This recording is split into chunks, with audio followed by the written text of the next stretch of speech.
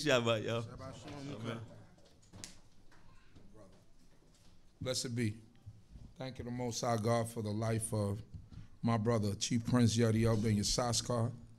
Praying that the Creator continue to be with him, his family, his household. Prince Jeriel, I always tell the story, he the first one that actually got in a car with me and let me drive. And that was an adventure. He was like, don't worry about it. Just take your time. Go a little bit slow. I was taking turns, and I was about ready to take everything on the block. Babies, dogs. He said, don't worry about it. That's the right person to have you learn how to drive a car, because he was laid back. I didn't see him worry. I didn't see him do any of that. I went one time with Princey Poor, and I just moved wrong. He said, get out of there, get out of here. Let me sit down and let me drive. Well, Prince Jeriel was just laid back. That's how his personality always been. He just a laid back person, always, got a goodly word. Amen. He could joke with the best of them, but he's always like that balance that you're not gonna be too quick to go off. And if he's mad, if he's upset, then you really, really, really, really wronged him. He's that person. And then, those are the type of people that when they really get upset and they gonna they get like that tunnel vision, but it takes a long time, for him to get to a point like that. And I appreciate a brother like that, coming around, just like first coming around, and he was there when I came around. He was there, and doing the work silent, not really being like he was always the main part, but not like the most boisterous person. And it's a blessing, man. It's a blessing to have leadership like that, people with understanding, people that will sit down and actually understand you, talk to you, and do the things that a leader must do. A leader is not just getting up and speaking. You just a speaker. A lot of people could talk real good, but can you do the work? A couple of years ago, he wanted to quit. I want to lay back. They was like, nah, you ain't quitting. Brothers are like, you're not quitting. We're not letting you quit. We're not accepting your letter of resignation. But he's a good brother, man. And, you see it in his actions and in his work, not even the talk, just his action and his works. I'm grateful for this day, and I thank the Creator for the Holy Shabbat day. And I pray that the Most High God will give us understanding even on this. During this time, we're going to go to the portion of Shemini, which is found in the book of Leviticus, chapter 9. Leviticus chapter 9. Now, this portion becomes kind of redundant for me because I do it all the time. But I'm going to try to, there's not too many new twists that you could go with this, but we're going to go there because we have to. And we go through the Torah every year because it's necessary. We restart the Torah every year. We go from Genesis all the way to Deuteronomy every year because we have to reiterate the Torah. The Torah is life. It never ends. Even when our lives end, the Torah still continues. And we have to acknowledge the greatness of the Torah and the understanding of the Torah that the Most High God has left here for us. So anybody out there know the meaning of the word? What does Shemini mean? There you go. Not you, man. Obviously you.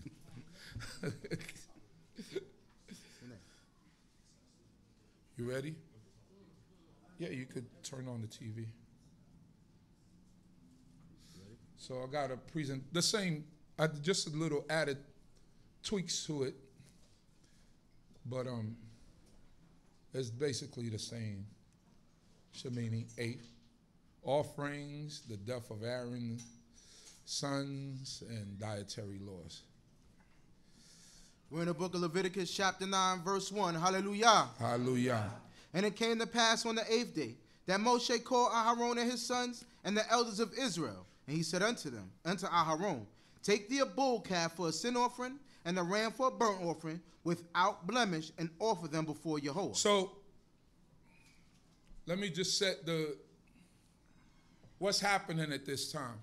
So I believe Exodus 29 speaks about the Most High God gave Moses the detail as to when Aaron and his sons will become priests officially.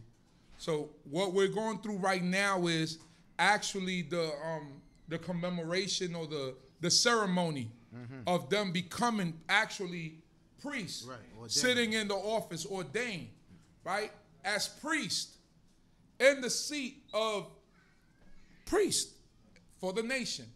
So this is actually what we're going through. So they went through an 8-day purification period.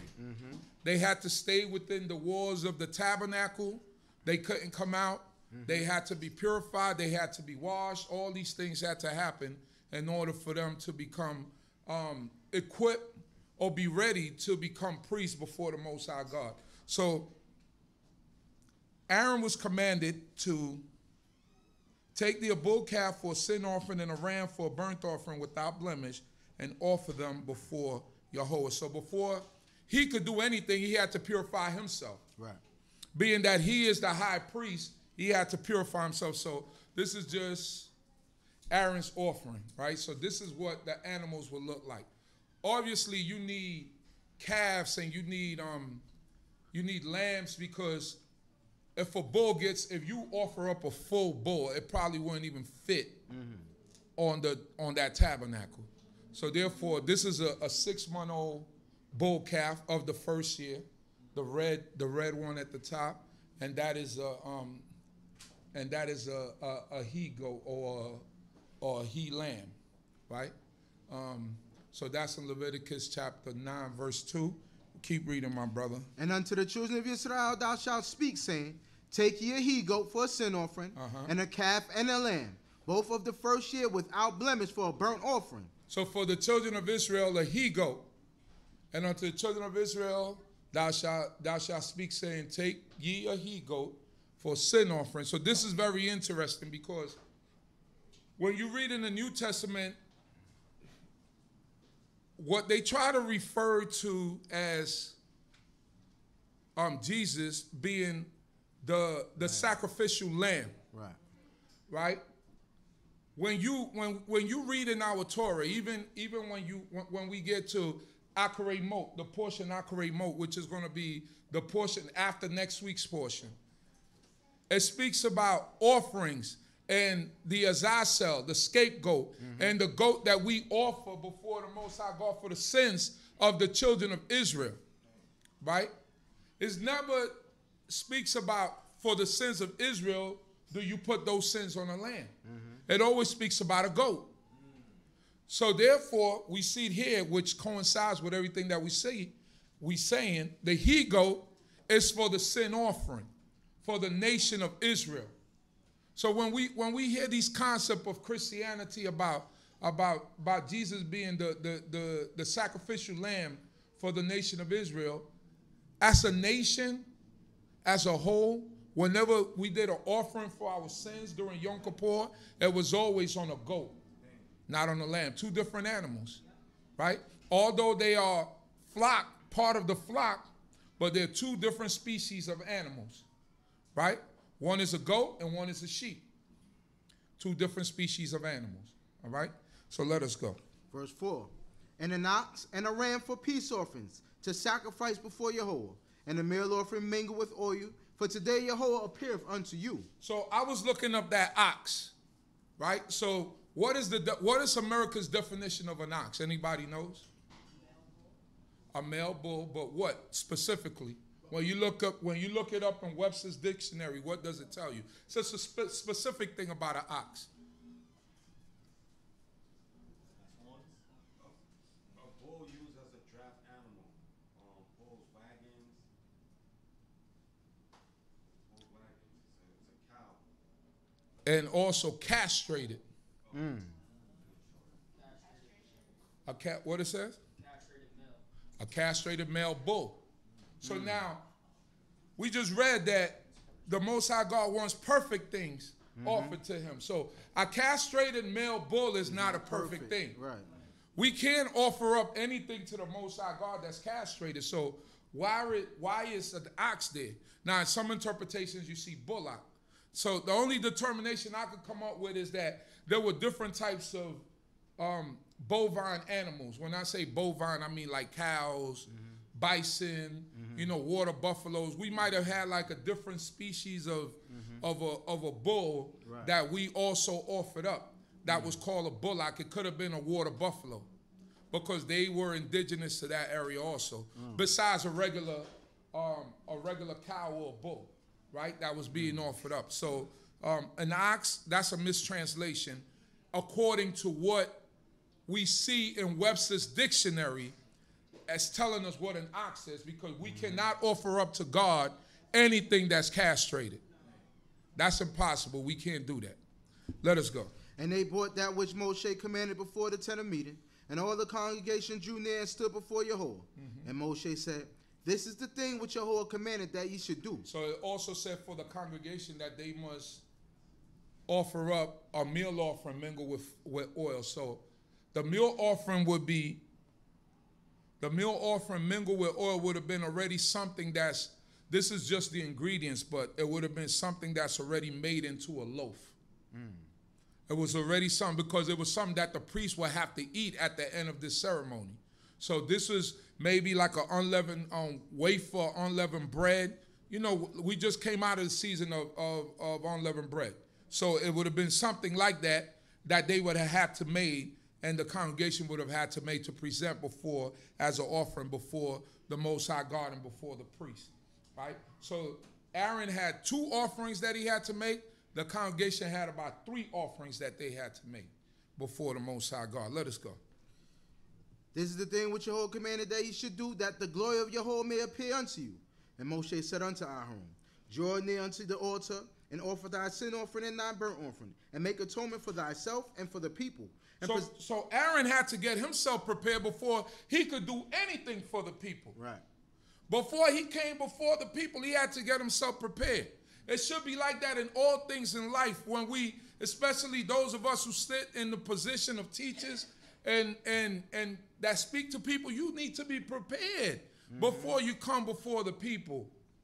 You have to try to get rid of certain things, certain uncleannesses off of you before you come before God's people and present anything. It's important. We always speak about it, presence and presentation and how you look. When you come before God's people, you can't come stinky. Right. You can't come, raggedy. You can't come a certain way. You have to come decent before the Most High God and present yourself in a decent manner. The Most High God said that when he gave the priest, the high priest, his clothing, he made it for honor and for splendor. That's right. That means he looked good.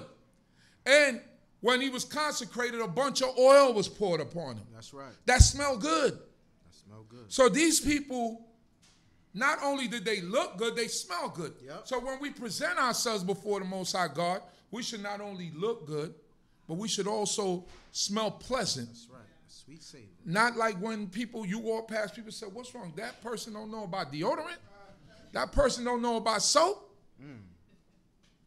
So these are all the things that we need to be aware of. Let us go.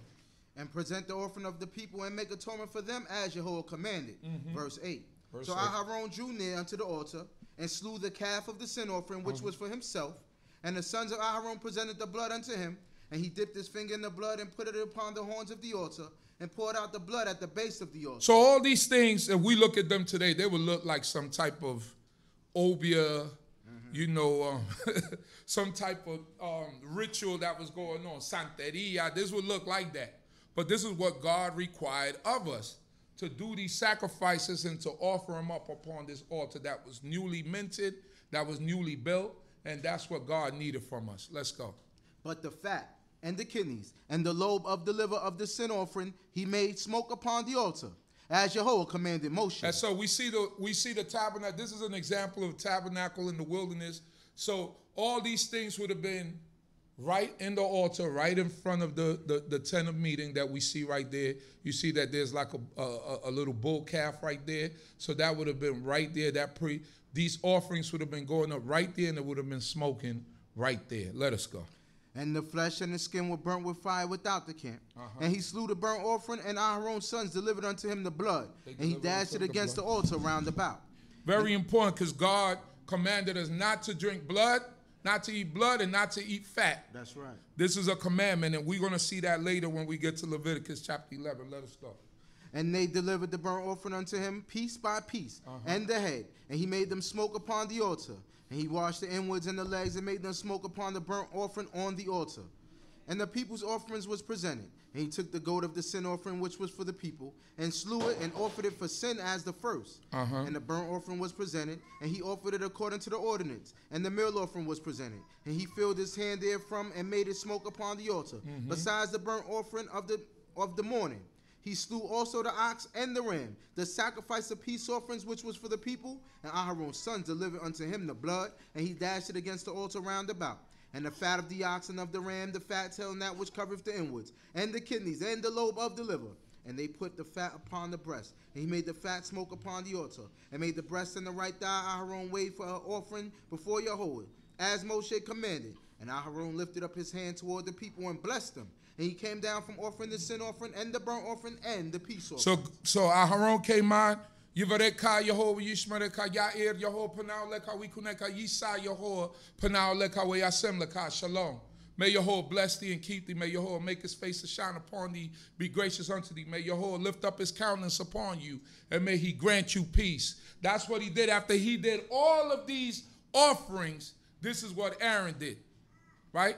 After he did all of these offerings, this is what Aaron did. He came out and he blessed the people. This is all part of the ceremony. You know, ceremonies are very important because ceremony shows elevation. Like, you know, they got step-up ceremonies. You go from what, pre-K to what? Kindergarten. And then you go from kindergarten to what, first grade. And then you go, what, 5, 6 grades, and then you go from 6th grade to junior high school, or 5th grade. In my time, it was 5th grade to junior high school. And then from junior high school, you know what I mean? You go from 8th grade to 9th grade. Another ceremony. These are all ceremonies to show that you're stepping up. That's something, you're being elevated. So this ceremony is being shown as an elevation from what you just saw as Aaron and his sons just being common and regular. Now they're being elevated to a job before the Creator. And then, you know, you go from high school, you go to college. And then from university, college, whatever, you do 4, 3 years, whatever it is that you do, you get some people do associate's degree, some people do bachelor's, right? And you get a ceremony there. And you go for your doctorate or your master's and then your doctorate. And some people just collect degrees and keep going back to school and collecting degrees, which is all good. But these are all ceremonies to show an advancement, a stepping up, that you're doing something, you're getting to a certain level. And this is what's happening right here with these men, with Aaron and his 4 sons. They're being elevated to do a job before the Creator. Let us go. And Moshe and Aaron went into the tent of meeting and came out and blessed the people. And the glory of Yahweh appeared unto all the people. And there came forth fire from before Yahweh, and consumed upon the altar the burnt offering and the fat. And when all the people saw it, they shouted and fell on their faces. So the fire shows approval from God. It said fire came from heaven and consumed the fat, the burnt offering. That was approval from the Creator. God is saying, very good. Y'all have done very well. I'm satisfied with what you've done. And fire came from heaven and consumed what was there. Let's go. Chapter 10. And Nadab and Abihu, the sons of Aaron, took each of them his censer, and put fire therein, and laid incense thereon, and offered strange fire before Yahweh, which he had not commanded them. Nowhere in Exodus chapter 29 and nowhere here does it say for them to do that. Sometimes we want to do more for God than what he requires of us, and that's not what he asked for. And sometimes doing more is what offends the Creator. It's like the same example as David when he was bringing back the Ark of the Covenant back home to Jerusalem, and he put it on a cart. Right. And when he put it on a cart, it said the oxen stumbled, right? And the Ark of the Covenant was falling, and Uzziel put forth his hand. And when he put forth his hand, he died. And you would ask yourself, you said, well, why would God kill an innocent man? But ignorance of the law is no excuse. And David should have known better. So it is with the sons of Aaron, Nadab and Abihu. They should have known better because God did not require this. God didn't ask you for any extra. He just asked you for what he asked you for. And when you stand before God, you have to do that which is good and right all the time. Read on. And there came forth fire from before Yahweh and devoured them, and they died before Yahweh. So just like fire was sent down for approval, fire also was sent down from heaven for not approving of what they did or disapproval. So God could either approve of it or he could not approve, or he could be not in line with what you have going on. And he will show you the same way that I approved of it and I disapprove of it. This is the God we serve. That's why I said my thoughts are not your thoughts. Neither are my ways your ways. God is different than us. The Creator is different than all of us. He doesn't think the way that we think. Because we'll sit and condemn somebody forever. Prince Zeriel just said, we'll sit and condemn someone forever. And God has already forgiven that person, but you still haven't gotten over your own self. Think about that. Person has moved on in their lives, have done that which is good and right, and you still holding on to the same stuff from 15 years ago. That's why God don't think like how we, that's why he gives us an opportunity to repent. That's why he gives us an opportunity to look at ourselves and to grow.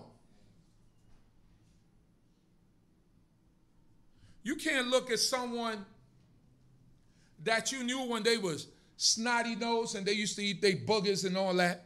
You know, kids eat boogers and all that stuff. They eat their own boogers and lick their own snot and do nasty stuff like that. And that person is 40 years old, and you be like, you remember when you used to eat your boogers and you used to lick your snot? You think that person really going to like that? For you to keep bringing that up? It's like Joe Pesci in, what was it, Casino? In one of those movies. And he said, hey, you remember when you used to get your shoes, you used to shine my shoes? Goodfellas, you used to shine my shoes? He said, yeah, he said, I don't shine shoes no more. And then the guy was like, Siri, nobody was talking to you, Siri. I wasn't talking to you, Siri. Siri dangerous. So, yeah, so he was like, yeah, you, so the guy got disrespectful. He said, why don't you come over here and shine my shoes right now? He said something like that to him, and that enraged him. And he lost his life in the movie. No, so we can't judge people for what they've done years ago, you know, and look at them just that same way. I'm not the same kid that I was when I was 13 and 15, or even when I was 20. I'm a 47-year-old grown man. You can't treat me the same way that you treated me when I was 15 and 14. You know, because I'm a different person than when I was 13 and 14. Right? So these are different little things that you have to see in life, and improvements and the improvements that people have made, and you keep looking at people a certain way and you not respecting people. You have to respect people. If people show you respect, show respect. If people show you love, show them love. You're the one still holding on to the stuff from 15 years ago, 20 years ago. The person has made a change. That's how we program sometimes. But we have to fight that feeling. We have to fight that emotion of wanting to look down upon people and think about the wrong that people did all the time. And you see the person is constantly improving, but that's what you bring up. You bring that up. Remember that time? Remember when you used to do so and so and so? That's not funny no more anymore. Person trying to forget that. Those are the things that makes us better, that make us better people. If we could get past those obstacles and those situations, we'll be much better people on this earth. Yeah, you got to give people a chance to grow. And you have to grow in your understanding and in your thoughts. Let us go. Verse 3. Then Moshe said unto Aharon, this is it that Yahweh spoke, saying, through them that are nigh unto me I will be sanctified, and before all the people I will be glorified. And Aharon held his peace. You hear that? It says, then Moses said to Aaron, this is it that Yahweh has spoke, saying, through them that are nigh unto me I will be sanctified. So those of us who are close to God, we have a responsibility to how we present ourselves before God and what we do before him and the people. Because the Creator will get you. Yep. People think they get, listen, people think they get away all the time. You ever wonder sometimes how an 83-year-old man got caught in a crossfire? Oh, an 84-year-old man got hit by a bus. And you said, well, that, 85-year-old man gets bust over the head in the train. And you said, well, what did he do to deserve that? Because you said that was an innocent old man. That's what we say. But God never forgets. That 84-year-old man was once a 25-year-old looking like a buck. And he was sleeping with everybody's wife. They said, my family always said, you go to the most extreme points. You always go to the most extreme stuff. Why you got to go that deep? I said, because it's sometimes that deep. Because sometimes we think we forget. You think we forget, but God never forgets. Say, you be too extreme with some of your thoughts and your ideas. But what else can you say when an 84-year-old man gets bust over his head or get caught in a crossfire? What else can you say? All you could do is say, God is great. We don't want to think it. We don't want to think, but God never forgets. He said, yesterday it's like a drop of water in a bucket. It's like a grain of sand on the seashore. It says yesterday. He don't forget. 1,000 years to him, it says yesterday. He never forgets. So he has time. Time is on his side. Time, we run out of time. God don't run out of time. Now, I'm not saying that you could have done certain things in ignorance and you repented, right? But in your repenting, you have to uphold that repentance. You can't go back to that wrong like a dog going back to his vomit, right? Which is nasty. So you've done wrong. Some of us weren't born in this way of life. Some of us didn't have the understanding of Torah. We've done wrong things. We didn't always have this understanding. Go to God. Confess your sins to the Creator. And then continue in good and in righteousness. Because he's a forgiving God. So I'm not telling you that there's not an out, but what I'm telling you is you better be very careful with the Creator. Because there's certain things that he does not tolerate. He does not tolerate. But we know that he's a forgiving God. Amen. Let us go. And Moshe called Mishael and Elsaphon, the sons of Uzziel, the uncle of Aharon, and said unto them, draw near and carry your brethren from before the sanctuary out of the camp. So they drew near and carried them in their tunics out of the camp, as Moshe had said. So Moshe called his cousins and said, come and pick up your second cousins out of here, because we obviously see what's going on. Moses is business as usual. These are his nephews, but it's business as usual because the greater course is the Creator, and the show must go on. We got time to mourn, but we have to continue with what is it that God left for you to do and for us to finish out. Let us go. And Moshe said unto Aharon and unto Eleazar and unto Itamar his sons, let not the hair of your heads go loose, neither rend your clothes that ye die not, and that he be not wroth with all the congregation, but let your brethren, the whole house of Yisrael, bewail the burning which Jehovah hath kindled. And ye shall not go out from the door of the tent of meeting, lest ye die. For the anointing oil of Jehovah is upon you. And they did according to the word of God. Because they had to stay in there for 8 days. He could not leave out. They could not leave out. He could not leave that place. He had to stay there for 8 days. So he said, don't take your turbans off. Don't rip your garments, which is a sign of mourning. He said, let the people do that. Finish the job. Finish the job. It's like a soldier when he's at war and the comrades fall to the left and to the right. You don't have time to mourn. Right. Because bullets are still flying. That's right. So you got to keep ducking. You got to stay in the trenches. You pull them bodies back and you continue with the mission. This is what Moses is telling them. Moses is saying the mission must continue because God already showed his disapproval for not doing that which he commanded. You went other than. So therefore God has judged. Yehovah has judged. And this is what's happening. Let us go. Verse 8. And Yehovah spoke unto Aharon, saying, drink no wine nor strong drink, thou nor thy sons with thee, when ye go into the tent of meeting, that ye die not. It shall be a statute forever throughout your generations. It shall be a statute forever throughout your generations. Yep. And this is something that we're very careful with. Yep. That we try to be very careful with. If you know you had a drink, and it doesn't tell you why they got killed, but we assume that they had a little bit too much to drink, and they went into that sanctuary, into that holy place where the table of incense was, and put up something that God didn't ask for.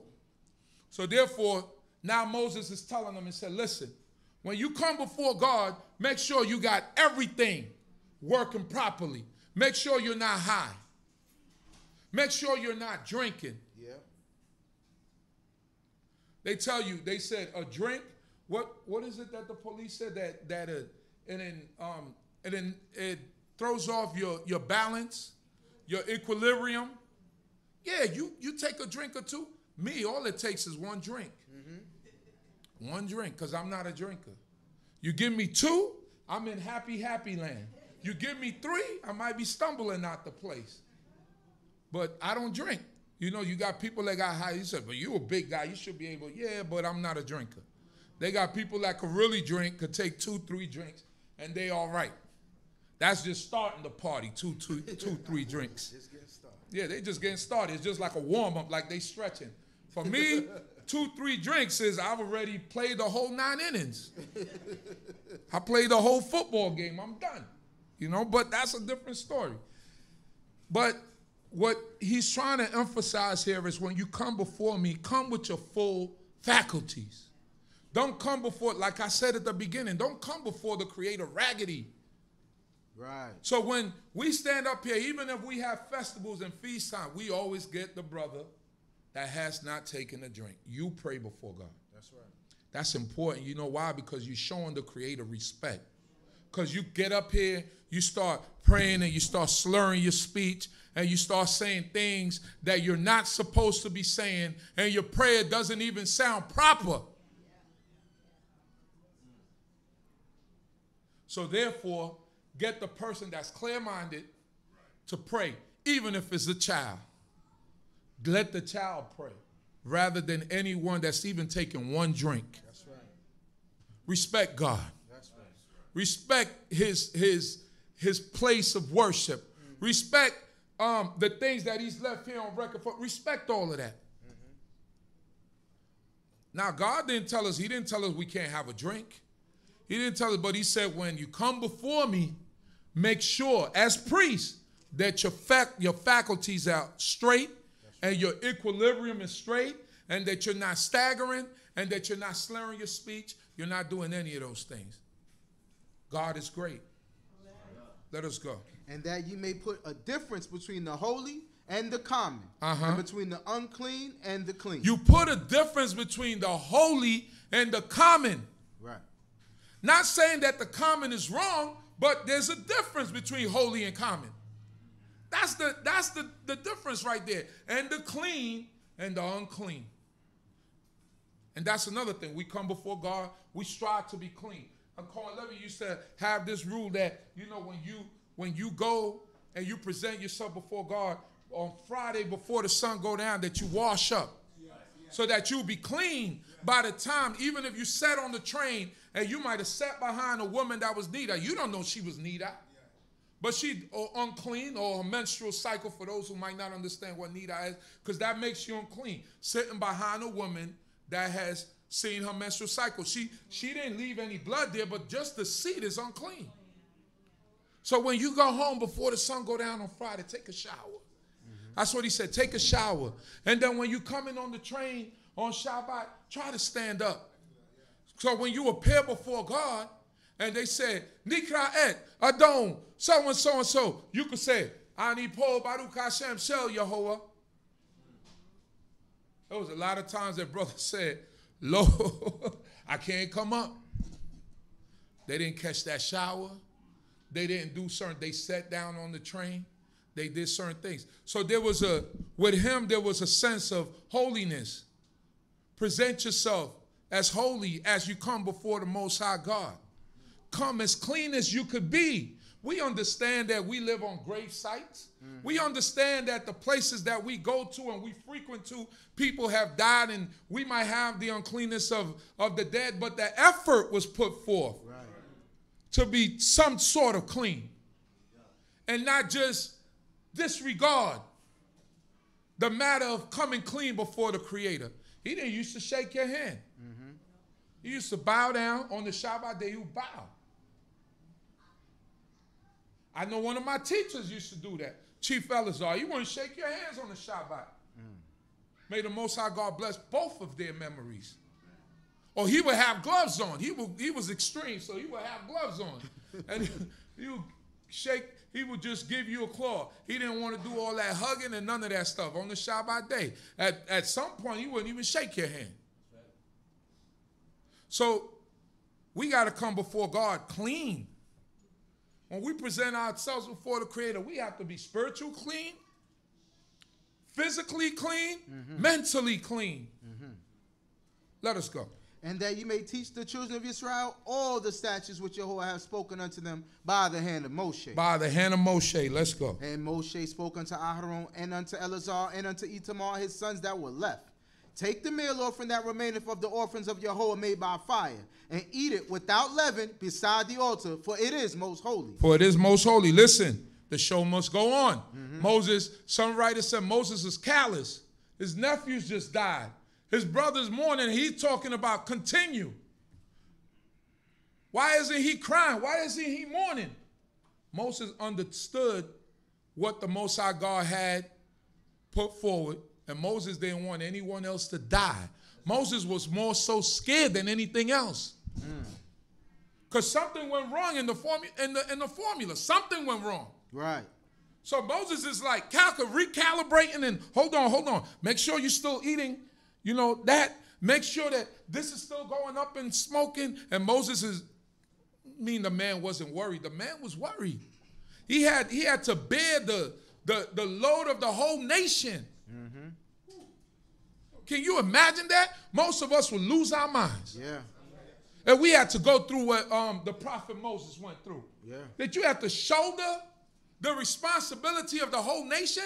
That's why when his father-in-law saw him, he said, you take too much on yourself. You're doing too much. You're going to kill yourself at this rate. So you need to get men that are honorable, that are qualified, and let them take on some of this responsibility, Moses. You're going to kill yourself at this rate. And eventually the people got to him. Eventually the people got to him. His reaction was because of the people. So another point is you can't let the people drive you crazy. You can't let them drive you to the point of no return, which happened to Moses. Let us go. And ye shall eat it in the holy place, because it is thy due and thy sons' due of the offerings of Yahweh made by fire, for so I am commanded. And the breast of waving and the thigh of heathen shall ye eat in a clean place, thou and thy sons and thy daughters with thee. For they are given as thy due and as thy sons do out of the sacrifices of the peace offerings of the children of Yisrael. Children of Yisrael. The thigh of heathen and the breast of waving shall they bring with the offerings of the fat made by fire, to wave it for a wave offering before Yahweh, and it shall be thine and thy sons with thee, as a due forever, as Yahweh hath commanded. Forever as Yahweh commanded. Let's go. And Moshe diligently inquired for the goat of the sin offering, and behold, it was burnt. And he was angry with Eleazar and with Itamar, the sons of Aaron that were left, saying, Wherefore have ye not eaten the sin offering in the place of the sanctuary, seeing it is most holy? And he hath given it you to bear the iniquity of the congregation, to make atonement for them before Yahweh. So Moses says, look, the sin offering wasn't eaten. Right. Why wasn't it eaten? You just seen what happened to your brothers. What's going on? Now Moses is angry with them, but he's really talking to Aaron. But it's still, although Moses was in the position as the prophet of the Most High, the servant of the Most High, Aaron was still older. He still had love and respect for his brother. So he's not going to talk to Aaron reckless, but I could talk to my nephews a little bit stern and ask them, what's going on here? Yeah. But let's see how Aaron answers this. Behold, the blood of it was not brought into the sanctuary there within. You should certainly have eaten it in the sanctuary, as I commanded. And Aharon spoke unto Moshe, Behold, this day have they offered their offering. They offered their offering. They offer sin offerings. Let's go. And their burnt offering before Yahweh. And they burnt offering before Yahweh. And there have befallen me such things as these. He said, and we did all that, and my sons died. Keep going. And if I had eaten the sin offering today, would I have been well pleasing in the sight of Yahweh? Said Moses, I don't got no appetite. Right. When somebody dies, people go. The body is amazing, you know. Body could go without food for a long time. And if you're in a situation of stress, it's stress. My sons just died. You think we're really hungry? My son, their brothers just died. You really think that like we're really hungry right now? And what they did was appropriate. If you don't eat it, the offerings, if you don't eat it, some can't stay till the next morning. Right. Some can't. Some could only last for 2 days. That's right. But after that, you have to burn it. Right. You cannot just give it to the dogs. Right. You can't give the bones to no. That's not how the offerings before the Most High God go. You have to burn them. So they just burnt it completely because they weren't hungry. They were mourning. They weren't mourning outwardly, but they were mourning. Let's go. And when Moshe heard that, it was well pleasing in his sight. And it was well pleasing in his sight. Chapter 11, hallelujah. Hallelujah. Now we get into the dietary laws of the Most High God. This is the last chapter of this actual portion. Let's go. And Yahweh spoke unto Moshe and to Aharon, saying unto them, Speak unto the children of Israel, saying, These are the living things which ye may eat among all the beasts that are on the earth. Now the Tanakh is not the Torah. Some things are not in chronological order. So you're going to see, like, it just goes extreme from these guys dying to now we're talking about foods that we can eat, that we cannot eat. And then when this portion is done, we're going to go back to the follow-up of what just happened here in these last 2 chapters. So let us go. Whatsoever part of the hoof and is holy cloven footed and cheweth the cud among the beasts, these may ye eat. All right. So now we got... So Chief Mecca should be used to all these names after all these years of me giving them the same chart. So I'm gonna let him just go, and he knows what we gonna get into. Let's go. Cloven-footed animals have a complete split in their hooves. Right. These hooves are called claws and are named for their relative location on the foot. So the cloven foot is what you see at the top. Is the deer's hoofs right there, right? And then you got the complete split hoof, and then you got the cloven, which the read on is going to give the outer or lateral claw, or the inner or medial claw. All right, so the inner or the medial claw is the 2 little black claws that you see at the top of the paw right here. Let's go. The primary. Well, not the paw. That's not a paw. That's a hoof. Let's go. The primary difference between a ruminant and non-ruminant, called monogastric, such as humans, dogs, and pigs, is that ruminants have a 4-compartment stomach.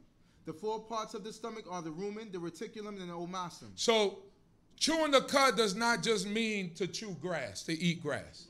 Right? Because dogs eat grass. When they get sick, they'll go chew and eat up grass. And as certain animals eat grass, like rhinos eat grass. You know, all these animals, they eat grass, camels. But what an animal that chews the cud is an animal that has a 4-section stomach. You see the cow right there in the middle? And then you see the stomach at the bottom. These are the different sections of the stomach that a process that they go through because they don't have the... What do we have in our stomach? The bile or the gastric? The acids in our stomach.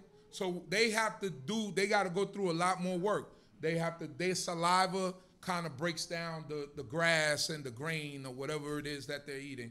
So they chew, it goes down to one stomach, they regurgitate it, comes back up, they chew that again, goes back to another section of the stomach, regurgitate it, and this process goes all the way through until it goes out. And boop, they poop it out. All right. So this is the animals that chew the cud. Let us go. In the first 2 chambers, the rumen and the reticulum, the food is mixed with saliva and separates into layers of solid and liquid material. Solids clump together to form the cud or bolus. Right. So it comes up like a ball, like filled with saliva, and then they swallow it back again. Let's go. The cud is then regurgitated and chewed to completely mix it with saliva and to break down the particle size. Fiber, especially cellulose and hemicellulose, is primarily broken down in these chambers by microbes, mostly bacteria as well as some protozoa, fungi, and yeast, into the 3 volatile fatty acids, VFAs, acidic acid, propionic acid, and butyric acid. Protein and non-structural carbohydrate, pectin, sugars, and starches are also fermented. Let's go. Even though the rumen and the reticulum have different names, they represent the same functional space as digester can move back and forth between them. Together, these chambers are called the reticular rumen. The degraded digester, which is now in the lower liquid part of the reticular rumen, then passes into the next chamber, the omasum, where water and many of the inorganic mineral elements are absorbed into the bloodstream. Because, you know, they need water also. They need certain nutrients. And all these stomachs and all these different functions, they serve their purpose. God made them perfect just like he made us perfect, for them to work a certain way. Let us go. After this, the digester is moved to the true stomach, the abomasum. The abomasum is the direct equivalent of the monogastric stomach. Like our stomach, we are monogastric, just like pigs are monogastric, dogs are monogastric. Let's go. And digester is digested in here in much the same way. Digester is finally moved into the small intestine, where the digestion and absorption of nutrients occur. Right. Microbes produced in the reticular rumen are also digested in the small intestine. Fermentation continues in the large intestine in the same way as in the reticular rumen. There you go. So now we go to so surprisingly, giraffes are clean animals. And you see right there, he's chewing. And then, hold on, press play on that again. Where you see play? Let's go to so you could see that he chewed a cud as he's bringing the bolus back up. Just look at his neck. Look at his neck. Whoop, did you see it? Yeah. He started chewing again. So that's the process of chewing the cud. It came down from the first stomach, boom, and it went back down again. So giraffes, surprisingly, are clean animals for us to eat. I don't know who's hunting a giraffe right now, or who's ever eaten giraffe meat, but I don't think I want to eat a giraffe. But I guess if you had to survive, you're going to do what you have to do. That's a fact. Giraffes surprisingly chew the cud and their hoofs are split. That makes the giraffe a clean animal for us to eat. What do we have here next? Go to the next one. So, all right, read that. All animals under artrodactyly suborder or ruminatia chew cud and have split or cloven hooves. Families: Antilocrapidae, Bovidae, Cervidae, Giraffidae, Moschidae, and Tragulidae are all under this suborder and contains animals that chew cud. There are well over 250 different types of animals around the world that are clean for us to eat. So you see water buffaloes, you see what you see up there. You see deers up there. You see sheep. You see goats. You see cows, bison, and a bunch of other animals in the world, impalas. Every continent has their own version of some animal that we might look in America a certain way, right? So they have them in the world. So the Most High God made this for everyone, that everybody will be able to enjoy animals that are clean for us to eat. Right. And every continent in the world, right? Maybe not in Antarctica. I don't know how much lives up there, but in terms of animals that could survive in these maybe other continents, we have a little bit of them in all the other continents. So this is just an example of some of them. All right. Verse 4. Nevertheless, these shall ye not eat of them that only chew the cud, or of them that only part the hoof. The camel, because he cheweth the cud, but parteth not the hoof, he is unclean unto you. And a rock badger, because he cheweth the cud, but parteth not the hoof, he is unclean unto you. And the hare, because she cheweth the cud, but parteth not the hoof, she is unclean unto you. And the swine, because he parteth the hoof and is cloven-footed, but cheweth not the cud, he is unclean unto you. Of their flesh shall ye not eat, and their carcasses ye shall not touch. So they are unclean unto you. The camel, people eat camel humps, and people eat camels. Like in the certain parts of the East, they eat camels. I've seen them actually flay a camel and put the whole thing on a whole grill. They eat camels. But picture of a camel's hooves. They can use picture of a camel's hooves. As we can see, they are not completely split, and he is not cloven-footed. So the hyrax is what they mention here as the rock badger. What does it say about the hyrax? The hyrax does not chew the cud, but their chewing motion gives the appearance that it does. It gives the appearance. I think that might be a video also. Go over the picture. Go back. Go. Just take the arrow over the picture. That might be a video. I think.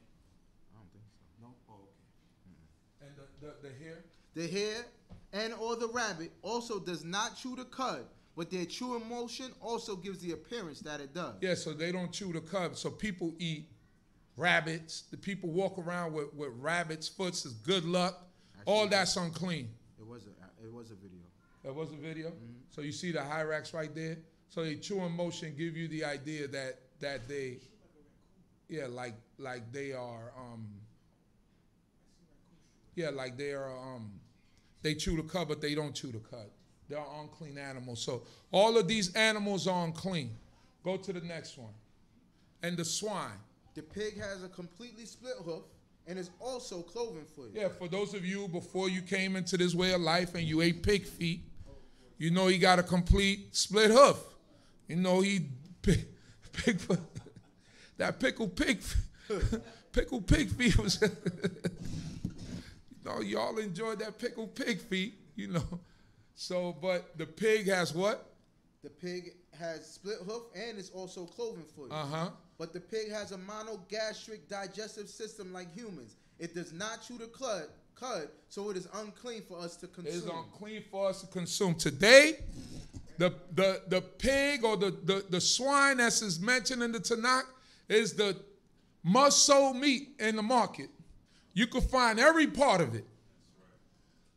Pork chops, pig feet, pig tail, ham hock, fat back, that,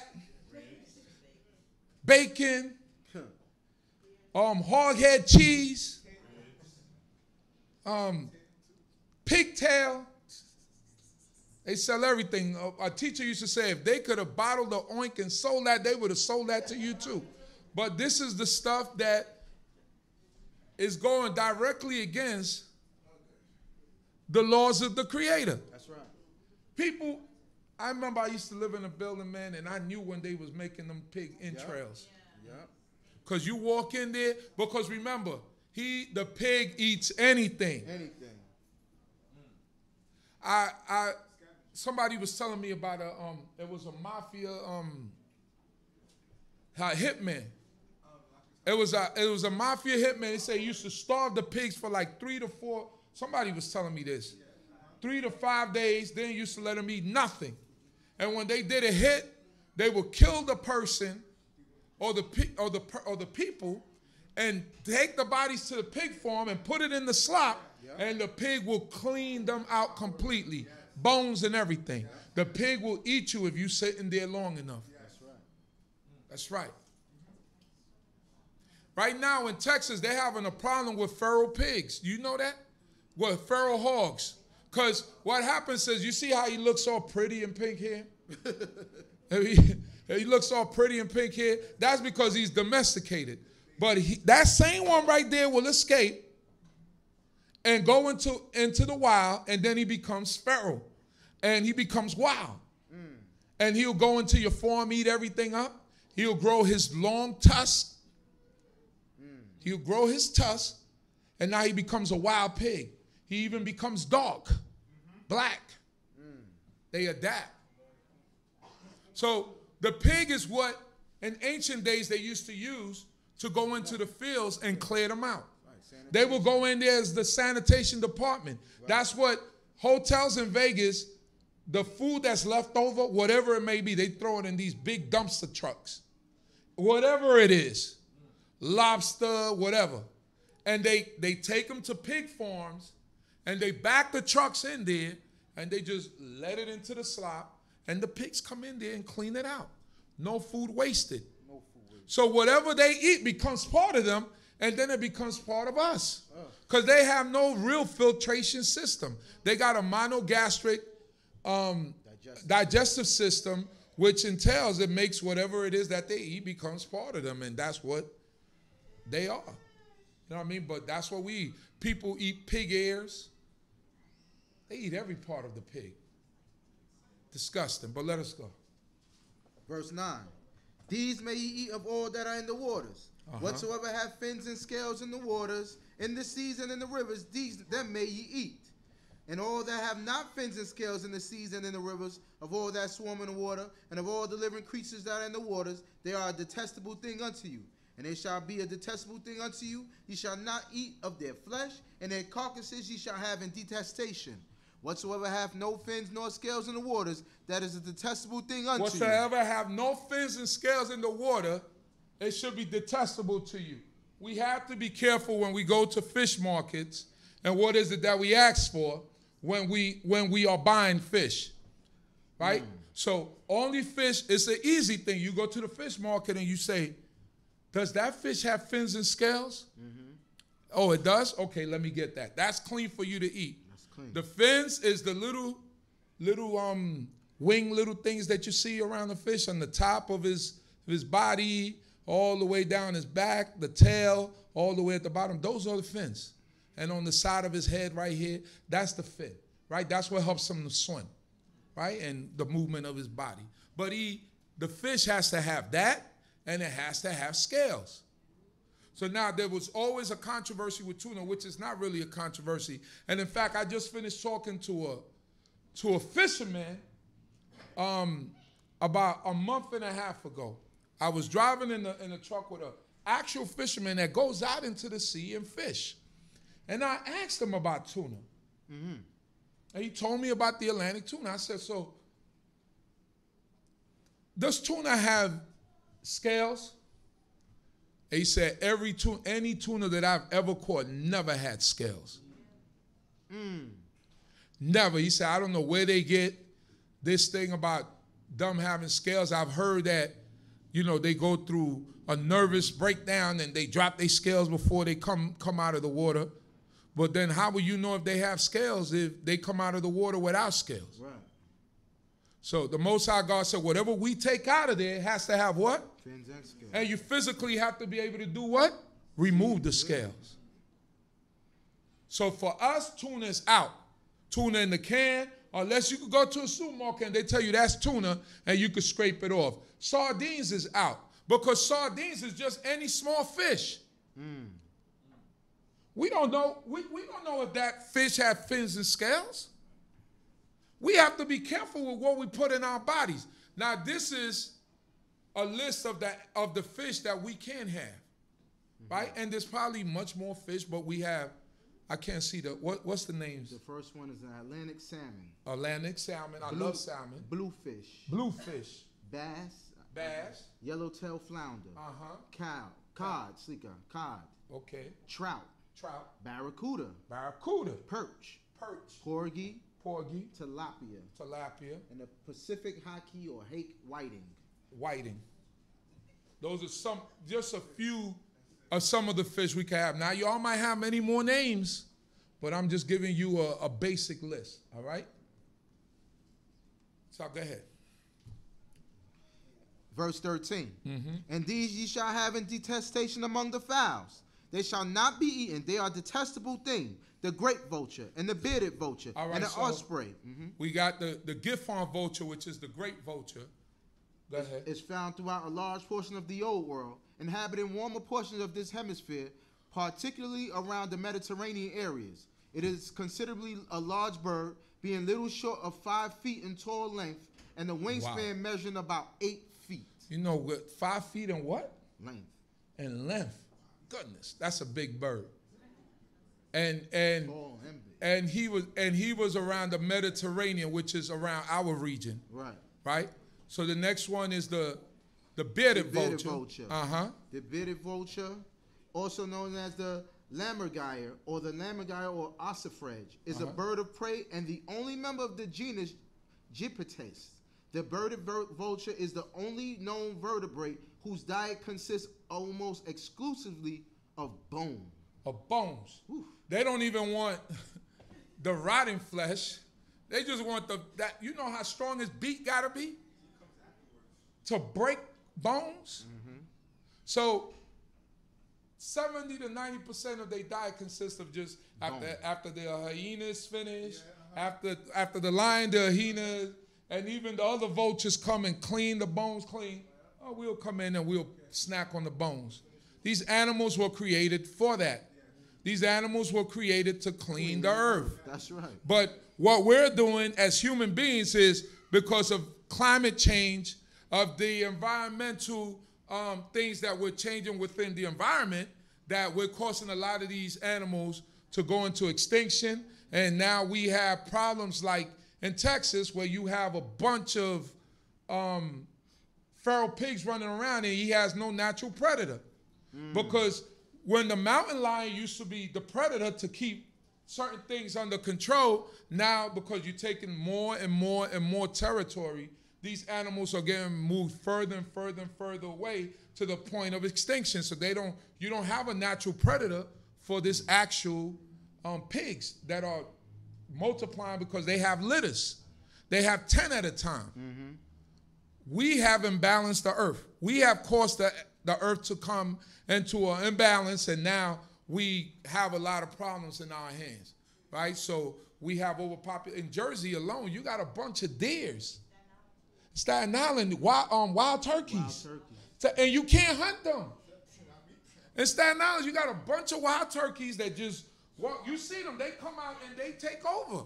And you cannot hunt them in Staten Island. You touch one of those turkeys and see where you go. You're going to be at the bottom of the jail. Yeah. Am I right? In Staten Island, a bunch of wild turkeys. I used to go out there. Yeah. From Jersey, yup. And now they're populating in and take them back to the wild. And people can't hunt them. At least in Jersey, they got a hunt season. Jersey, they got a certain time of the year where you can hunt. And even at one point in Jersey, the black bear population became too big, and they allowed people to just cut it down. But the deer is outgrowing the black bear, which the bear will hunt the deer, but if you're controlling one, it's imbalance. It's no balance.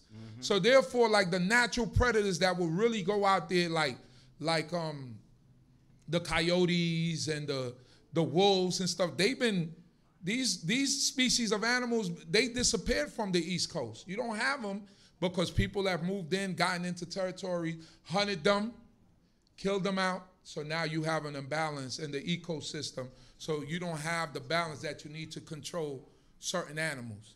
And theirs cause a lot of damage. Let them hit your car. They take lives. They do. You hit too, Ema? They tore your car up, right? They cause a lot of damage. They cause a lot of damage, So, these are all the things that we have to be aware of. Let's go. And the osprey. The osprey, or more specifically the western osprey, also called sea hawk, river hawk, and fish hawk, is a diurnal fish-eating bird of prey with a cosmopolitan range. It is a large raptor, reaching more than 24 inches in the length and 71 inches across the wings. It is brown on the upper parts and predominantly grayish on the head and underparts. Seahawk, that was the name of the mascot of my high school team. Parkwest Seahawks. But that's another story for another day. But that was, he's a raptor, or he's a bird of prey. So he doesn't eat carrion like rotted flesh. He hunts, right? He hunts his prey alive, and he kills it himself. Right, he kills it. So he's a raptor. Let's go. And the kite is the common name for certain birds of prey in the family Accipitridae, particularly in subfamilies Milvinae, Eleonae, and Perninae. So all these birds of prey are almost like all the same, but you got some smaller, bigger. They're almost like from the same family. Go. Variation, yes. Falcons are birds of prey in the genus Falco, which includes about 40 species. Falcons are widely distributed on all continents of the world except Antarctica, though closely related raptors did occur there in the Eocene. So a falcon is smaller than a hawk, an eagle, but they will hunt rats and little things like that, mice, the prey that they could go with, right? Now a hawk will go into the water and grab a fish. A hawk, his vision is so good, he'll hunt rabbits. If it comes to it, hawks, wherever there are hawks, you won't see too many squirrels. They'll hunt the squirrels down. Yeah. Wherever all you need is about 2 or 3 hawks in a certain area. You won't see too many squirrels. You won't see rabbits because they're going to hunt them down. Right? Now, eagle, small dogs either. Yes, if you leave your small dog in the backyard, you could forget about Fluffy. Fluffy might not make it through the night. You might see Fluffy's, you might see his fur and stuff like that, but you won't see Fluffy anymore. True story. They brought hawks to Prospect Park to clean up the rodent problem that they had. They had a lot of rats. The hawks did their job, but then after they did their job, they still need food. So next is the squirrels, and then the folks that like letting their little toy dogs run around. Got them too. And the hawk is pigeons. They'll hunt pigeons. Yeah, hawks, red-tailed hawk in the northeastern region of the United States. He's an excellent hunter. He's an excellent predator. Let's go. Every raven after its kind. A raven is one of several larger body series of the genus Corvus. These species do not form a single taxonomic group with the genus. There is no consistent distinction between crows and ravens, and these appellations have been assigned to different species chiefly on the basis of their size. Crows generally being smaller than ravens. Right, so crows and ravens are basically the same, but one is bigger than the other. One is just a little bit bigger than the other, just like a dove and a pigeon. When you look at doves and pigeons, they're the same bird. You got dove pigeons and you got turtle doves. Right. You got turtle dove is smaller. You got the pigeon and then you got the dove. The dove is being the biggest, but when you look at them, there's no distinct difference. Just they stripings, they coloring, and how they look. Right. And the ostrich and the nighthawk and the seamew and the hawk after its kind. The ostrich are a family Struthinidae of flightless birds. The 2 extinct species of ostrich are the common ostrich and the Somali ostrich. both in the genus Struthio, which also contains several species known from Holocene fossils, such as the Asian ostrich. The common ostrich is the more widespread of the two living species and is the largest living bird species. Other ostriches are also among the largest bird species ever. Go to the next one. Nighthawks are medium-sized birds with long wings, short legs, and very short bills. They usually nest on the ground. They feed on flying insects. Did I get to the goal? I didn't get to the goal yet. And the little owl, and the cormorant, and the great owl, and the horned owl, and the pelican, and the carrion vulture, and the stork, and the heron after its kind, and the hoopoe, and the bat. The common gull, or sea mew, is a medium-sized gull that breeds in the Palearctic northern Europe and northwestern North America. Adult common gulls are 40 to 46 centimeters, 16 to 18 inches long, noticeably smaller than the herring gull and slightly smaller than the ring-billed gull. The most annoying species of bird that I've ever known. This guy right here, the seagull, as we know him over here. If you ever been to Coney Island Beach, have you ever been to Rockaway Beach, have you ever been to out in Long Island and to the beaches in Long Island, do not leave your food laying around. Don't leave no potato chips. They will attack you. Just like the commercial. You ever seen the commercial where the seagulls come down and attack the people? These guys are annoying. They come into, and this is also because the Belt Parkway is supposed to be all water. That's all landfill. So man has taken their habitat and they've had to come inland and eat from the garbage, eat from the streets, eat whatever is there, and to keep going, to keep living. And sometimes they get caught in the street. Sometimes you see them splattered, car runs them over because they come down on the street trying to pick up a chicken bone or something, and they don't make it. You know, so these birds we supposed to stay away from. Let's go. Hawks are a group of medium-sized diurnal birds of prey of the family Aschoprytidae.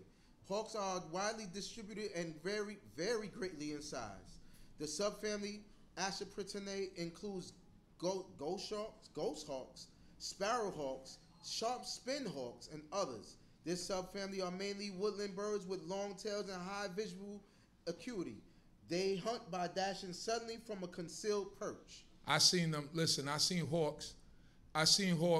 They'll sit on the light pole on the highway, like by 95, and they'll just stand up there, and then you just see them. They don't even flap their wings. They swoop down, and they'll go into the water, like I said before, and they will snatch their prey and come out of that water. That's the hawk. I seen a hawk in Prospect Park. I have a video of it. I should have added it. He had the squirrel on the tree. I seen a hawk on Queens Boulevard, jumped on top of a pigeon, and I stood there and honked my horn like I felt pity for the pigeon. Bam, bam, bam. That hawk stood up like this, looked at me. You ain't gonna do nothing. You scared if you do it. No. Seen hawks on rabbits. Grab rabbits. And they got the talons on them. And that rabbit it's not going anywhere. Yeah, it's a wrap. Yeah, so hawks will go up to, if he's really, really, really, really, really hungry, he will hunt a Canadian goose. That's the big goose that we see all over here, that brownish, black, white goose. He'll hunt him if he's really, really hungry. I mean, that's a heck of a fight. But if he got to eat, he's going to eat. You know, so hawks are vicious, vicious hunters. Let's go. Phalacrocoricidae is a family of approximately 40 species of aquatic birds, commonly known as cormorants and shags. Several different classifications of the family have been proposed recently, and the number of genera is disputed. So the aquatic birds are out for us. Let us go.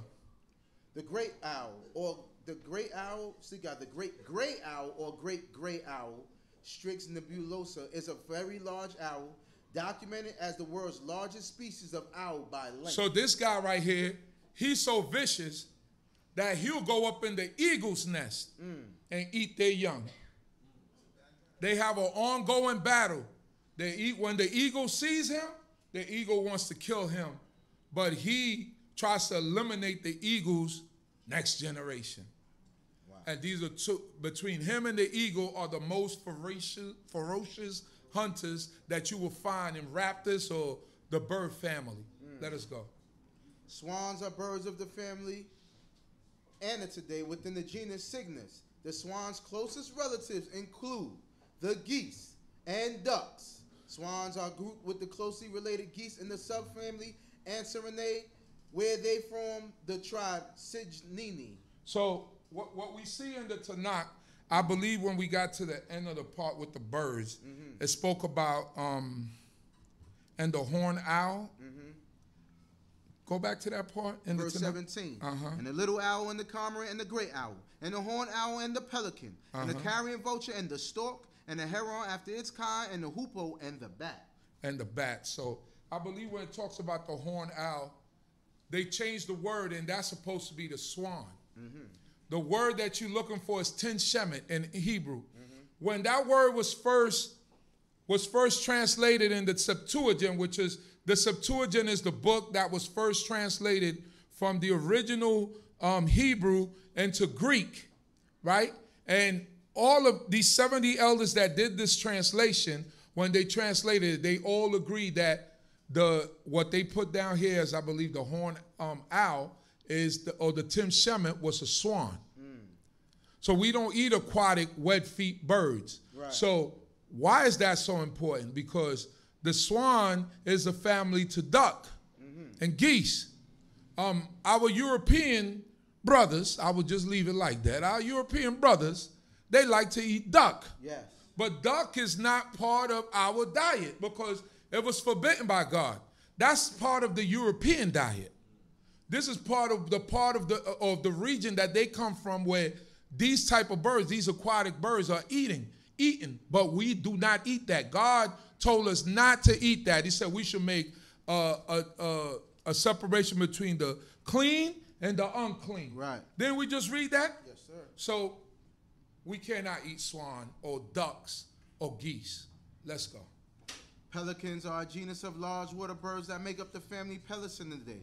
They are characterized by a long beak and a large throat pouch used for catching prey and draining water from the scooped up contents before swallowing. You see, these guys in action are magnificent.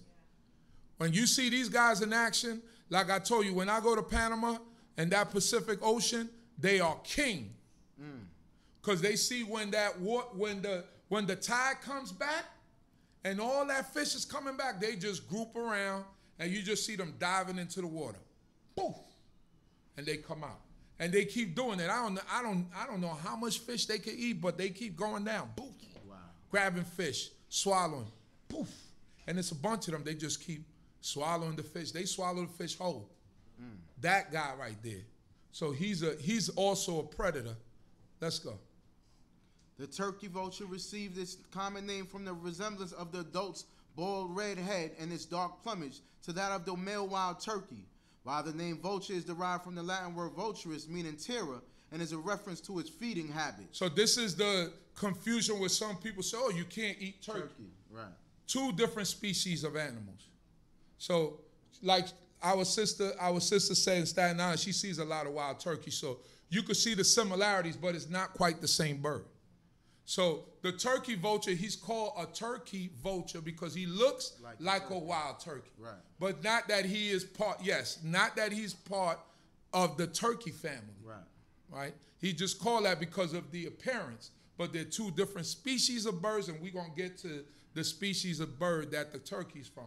This guy right here, he eats dead animals. Let's go. Storks are large, long-legged, long-necked, wading birds with long, stout bills. They belong to the family Cichinidae and make up the order Cichiniformes. Cichiniformes previously included a number of other families such as herons and ibises, but those families have been moved to other orders. The herons are long-legged freshwater and coastal birds in the family Ardidae, with 64 recognized species, some of which are referred to as egrets or bitterns rather than herons. Hoopoes are colorful birds found across Africa, Asia, and Europe, notable for their distinctive crown of feathers. 3 living and 1 extinct species are recognized, though for many years all were lumped as single species. Upupa, epops. Epops. All right. Bats are mammals or the order of Chiroptera. With their forelimbs adapted as wings, they are only mammals capable of true and sustained flight. Yes, flying mammals. Quail is a collective name for several genera of mid-sized So now birds. it doesn't mention a quail is not unclean. Now I'm giving you the animals that are clean for us to eat. So we know quail is good for us to eat because who gave us quail? God. He gave us quail. When we were in the wilderness for those 40 years, it said every morning he gave us manna, and in the evening he gave us quail. So we know that quail is a clean animal for us to eat. But let's see what else falls under the order of the quail family. Quail is a collective name for several genera of mid-sized birds, generally placed in the order Galliforms. Galliforms is an order of heavy-bodied ground-feeding birds that includes turkey, grouse, chicken, New World quail, and Old World quail, ptarmigan, partridge, pheasant, francolin, jungle fowl, and the crassidae. So all these animals fall under the same order, the same family. They're all clean for us to eat. We could even eat a pretty peacock. Eat that too. I don't know how many people would want to eat that because that's a pretty bird, but we could eat a peacock. So these are all and the reason why I mention these birds because these are birds we found in the Tanakh that people were eating. So therefore, we also have to know the birds that we could eat. Let's go. White doves, rock pigeons. So we know the rock pigeon. The rock pigeon is the guy that's out here terrorizing all of our vehicles. Yeah. Violating our vehicles. Turtle doves. Okay. All right. Verse 20. And turtle doves we offered. You know we offered turtle doves and pigeons. Let's go. Verse 20. All winged swarming things that go up upon all fours are a detestable thing unto you. Yet these may ye eat of all winged swarming things that go upon all fours, which have jointed legs above their feet, wherewith to leap upon the earth. Even these of them ye may eat, the locust after its kind, and the bald locust after its kind, and the cricket after its kind, and the grasshopper after its kind. But all winged swarming things which have 4 feet are a detestable thing unto you. So we could eat locusts, crickets, and grasshoppers. I haven't eaten any crickets, locusts, or grasshoppers, but any one of you that would like to, feel free to. They say it's a great source of protein. I don't think I'll never find out whether or not it's a great source of protein, I don't think so. But you're free to. Let's go. Get to the ones with pause, and then that's the one for the one with pause. Okay. And by verse 24, and by these ye shall become unclean. Whosoever toucheth the carcass of them shall be unclean until the evening. And whosoever beareth aught of the carcass of them shall wash his clothes and be unclean until the evening. Every beast which parteth the hoof, but is not cloven-footed, nor cheweth the cud, is unclean unto you. Everyone that toucheth them shall be unclean. So when you touch a pig, it makes you unclean. When you touch a dead dog, dead cat, whatever, any one of these animals, they make you unclean. You're unclean until the evening. Let's go. And whatsoever goeth upon its paws, among all beasts that go on all fours, they are unclean unto you. Whoso toucheth their carcass shall be unclean until the evening. You can have a dog as a pet while he's alive. You know, he doesn't make you unclean, but once he dies, he makes you unclean. That's why, like when we, in our homes, we have to be careful because, you know, little rodents get in sometimes. You get little things crawling around. You got to constantly be cleaning up. If you don't like cleaning up, these things are going to come in. You got to clean up. You got to keep things clean because these things make you unclean. These things make spots unclean. These things make portions and places unclean. So we have to constantly keep doing things to keep improving the well-being of our homes so that we don't have these things crawling around and dying and making things unclean. They fall into your food and into all types of stuff, and they make stuff unclean. Yeah. People know about that. If you lived long enough, you know about, if you lived in projects and apartment buildings and stuff like that, these things crawl into your cereal box, into all that stuff. It happened. It happened.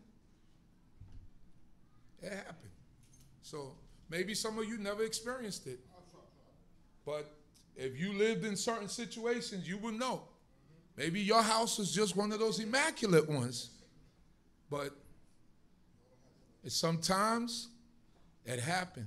So that's why it's very important to keep things clean, to keep things up to par so that these things won't come crawling into your homes. And you keep them clean and you keep them away from your home because they make stuff unclean. Let us go. And he that beareth the carcass of them shall wash his clothes and be unclean until the even. They are unclean unto you. They are unclean unto you. Go to the slide. So yes.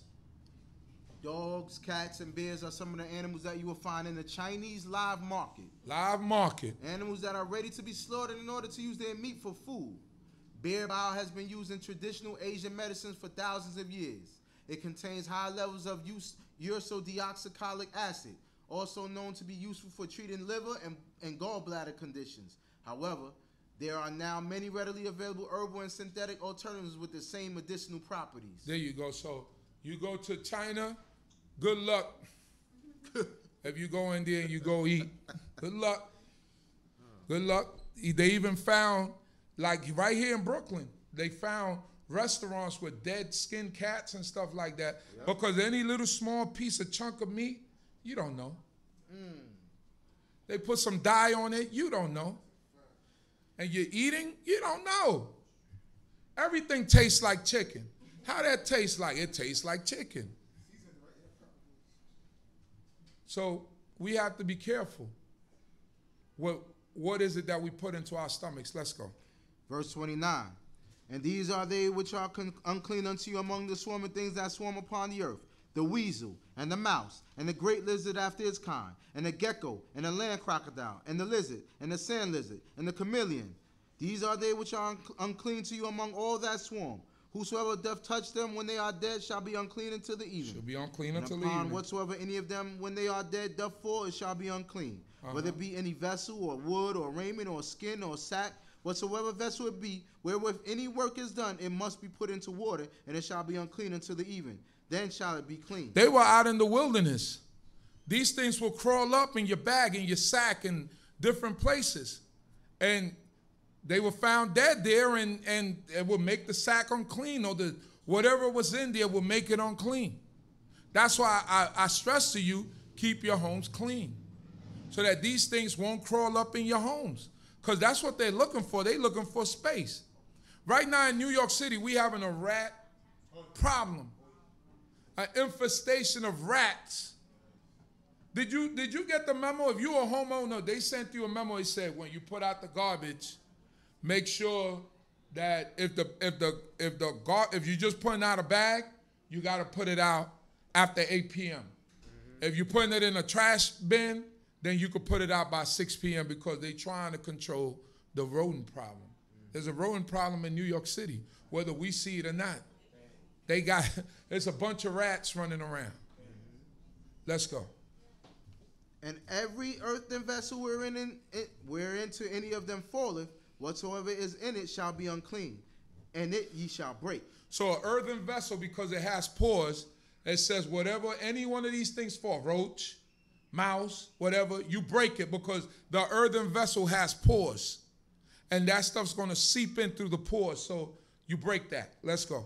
All food therein which may be eaten, that on which water cometh shall be unclean. It shall be unclean. Whatever food be on it, that's what I'm saying. We think that so-and-so, you pour out that box of cereal and that roach is in it, it's dead, you got to get rid of that box of cereal. Let us go. And all drink in every such vessel that may be drunk shall be unclean. Everything that should be drunk shall be unclean. Let's go. And everything whereupon any part of their carcasses falleth shall be unclean. Shall be unclean. Whether oven or range for pots, it shall be. And God told us make a difference between the clean and the what? The unclean. So that all these things that become unclean, we have to make them what? Clean again. And the ones that can't be made clean, we have to get rid of. Like the earthen vessels. Let's go. They are unclean and shall be unclean unto you. Nevertheless, a fountain or cistern wherein is a gathering of water shall be clean. But he who toucheth their carcass shall be unclean. And if aught of their carcass fall upon any sown seed which is to be sown, it is clean. So if you find a pig dead in a river, the river doesn't become unclean, but when you pull the pig out, you become unclean. If you find it in a lake, the lake doesn't become unclean. Just you take the person who takes it out of there is what becomes unclean. Let us go. But if water be put upon the seed, and aught of their carcass fall thereon, it is unclean unto you. But water be put on seed. So the dry seed, if that carcass of that animal falls on the dry seed, the seed is still good. But once water hits that seed, it begins to germinate, it begins to breed, and the pores open up. It said that seed becomes unclean. You got to get rid of it. Let's go. And if any beast of which ye may eat die, he that toucheth the carcass thereof shall be unclean until the even. Right. Any beast that you may eat dies of itself. A cow, a deer, whoever eats that flesh becomes unclean until the evening. Let's go. And he that eateth of the carcass of it shall wash his clothes and be unclean until the evening. Say, whoever eats the carcass of it shall wash his flesh and be unclean until the evening. Let's go. He also that beareth the carcass of it shall wash his clothes and be unclean until the evening. Until the evening. Let's go. And every swarming thing that swarmeth upon the earth is a detestable thing. It shall not be eaten. Whatsoever goeth upon the belly, and whatsoever goeth upon all fours, or whatsoever have many feet, even all swarming things that swarm upon the earth, them ye shall not eat, for they are detestable snakes, things. gators, crocodiles, anything that swarms. All of those things are unclean unto us. People eat all these things. Let's go. Ye shall not make yourselves detestable with any swarming thing that swarmeth, neither shall ye make yourselves unclean with them, that ye should be defiled thereby. For I am Yahweh your God. Sanctify yourselves therefore, and be ye holy, for I am holy. Neither shall ye defile yourselves with any manner of swarming thing that moveth upon the earth. For I am Yahweh that brought you out of the land of Egypt to be your God. To be your Ye God. shall therefore be holy, for I am holy. Be holy, for I am holy. He keeps stressing that. Be separate. Be sanctified, for I am separate and sanctified. Let's go. This is the law of the beast and of the fowl and of every living creature that moveth in the waters, and of every creature that swarmeth upon the earth, to make a difference between the unclean and the clean, and between the living thing that may be eaten and the living thing that may not be eaten. Hallelujah. Hallelujah. All honor and glory to the Most High God. Thanking the Most High God for life and for understanding of Torah. I pray that you all have gotten something out of this. And I pray that the Most High God will bless us all. Hallelujah. Hallelujah. This time I'll ask us, please, all to rise as we will close out. And I'll give glory to the Most High God for this day, this portion of the day. As I say these words, I pray that the Creator will look down upon each and every one of us and grant us a blessing.